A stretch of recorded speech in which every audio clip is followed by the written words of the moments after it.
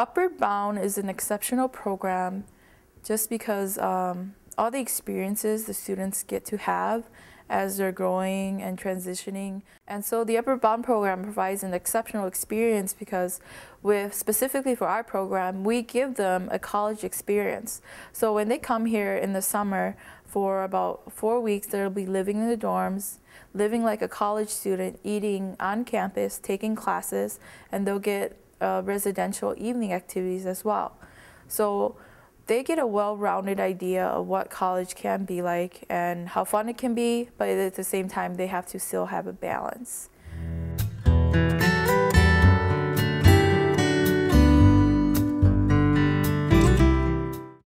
Upward Bound is a program where you can get the hands-on college experience, and for minorities like the students that we have, it's hard for them to get that experience because they're not exposed to that, as opposed to those who are more fortunate. And so what we're expecting for our students to gain from our program is for them to get a hands-on college experience, and it's supposed to encourage them to go to college despite their circumstances of not being able to afford college.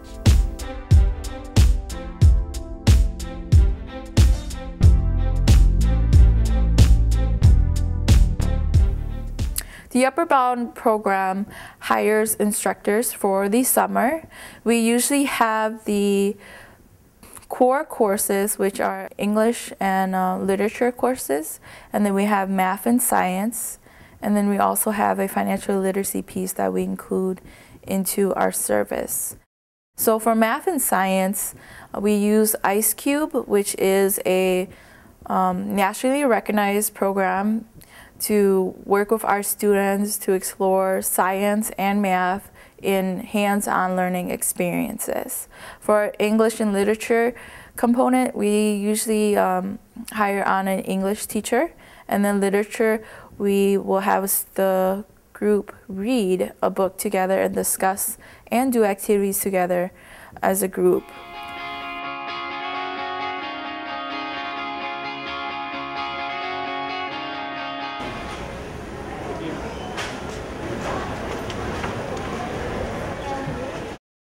Usually we don't check meals for the students, we just let them pick whatever they want. But this year, B found a program that will reimburse us for eating healthy, which is great. What the program does is it promotes the students to choose healthy choices for food, such as grains, fruits, 100% juice, milk, things like that.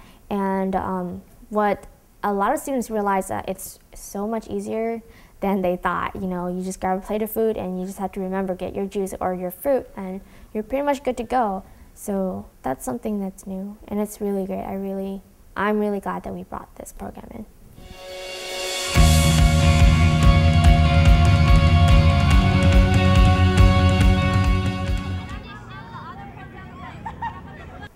Well, with leadership time, we try to play games that are more team building and give the students a chance to be leaders and try to work together to accomplish a goal. So sometimes they have to cross the grass in a certain amount of time, or a certain number of people can walk across it at once or something. We did a lot of games. We did like this lava game or something where they had to like help each other get across. There's another game where they had to like connect their feet. I don't know what it's called, but they had to like try to get to the other side without like disconnecting their feet too.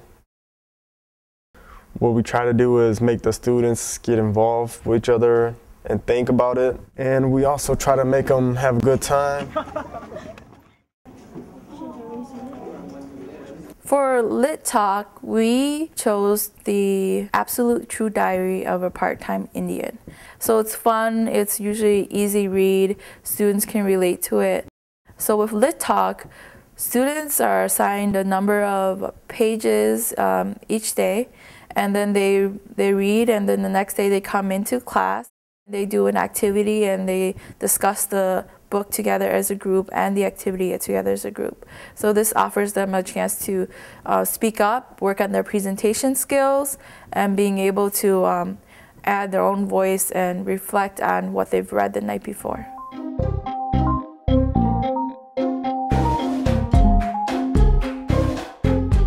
Commuters Week week is a week that the students spend off campus. What we want to teach the students is that even though there's on campus, you can also commute from home. So Commuters Week is all about just experiencing what it's like to stay home and still go to college. And what we do with the students is we try to promote community service, and we try to get them out to college campus visits. I think there were 4 or 5 who were really thinking about considering or applying when it gets to their senior year. So a lot of students were sold on it.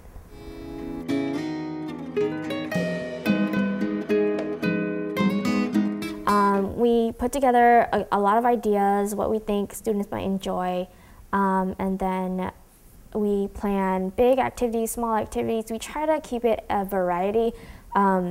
We realize that if we do 2 big activities 2 nights in a row, the students will be exhausted. So we try to keep it at, small activities and build it up to large activities.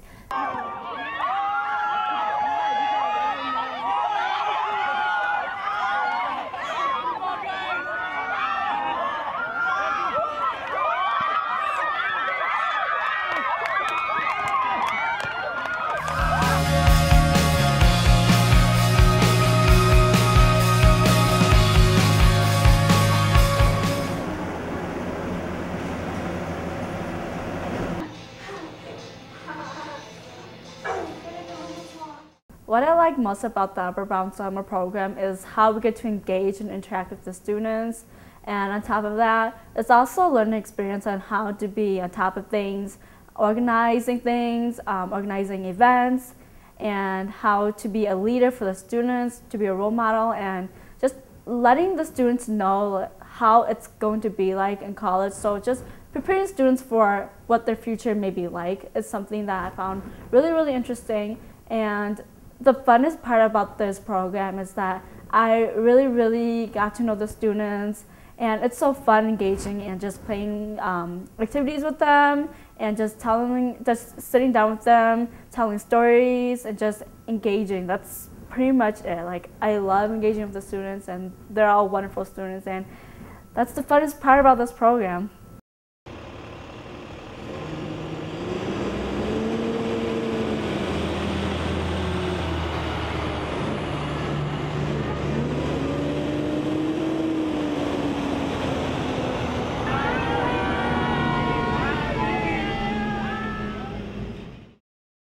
When I reflect and think about what's important to myself and my purpose here, living on this earth, I think about, what I could possibly do with students.